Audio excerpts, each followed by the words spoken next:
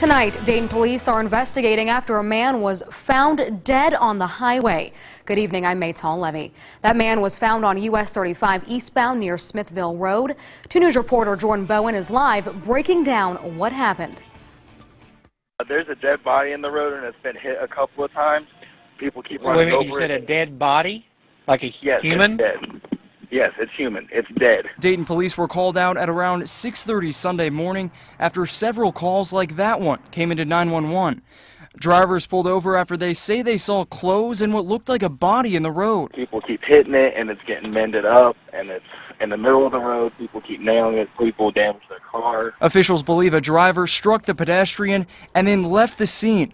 One caller reports seeing a driver speeding away. There was somebody speeding in front of me. I didn't see a license plate, but they nailed it pretty hard. I couldn't tell if it was a fresh hit because I didn't see anything fly in the air. Police say the body appeared to have been run over several times. I was just one of many cars that struck. I didn't even see a body or flesh or nothing until I switched lanes, and then it was too late. It was like, crap.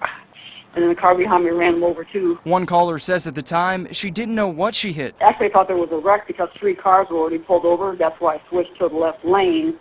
And then when I did that, then what I thought was a deer was right there, so I had no choice. But it was already looked like a deer got hit. It was already a mess.